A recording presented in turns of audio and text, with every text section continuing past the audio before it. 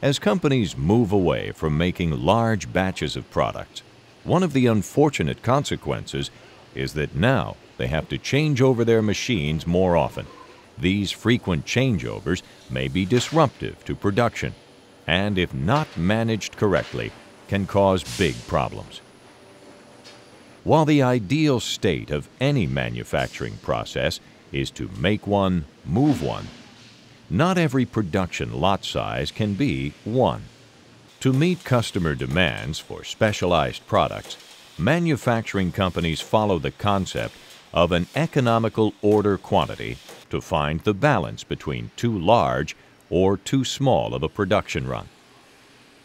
In the 1950s, Shigeo Shingo helped develop a method for greatly lowering setup times on large stamping presses. His ideas helped companies make die changes in minutes instead of hours.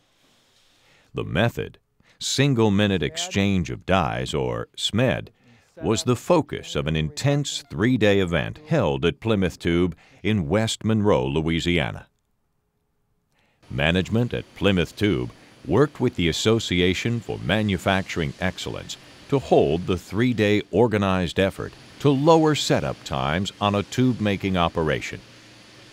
The event included Plymouth Tube employees and AME attendees from outside companies who wanted to learn setup reduction techniques firsthand. But you may ask, why would 14 people spend several days focused on just one 20-minute setup? They do it because there are enormous benefits to quick changeovers.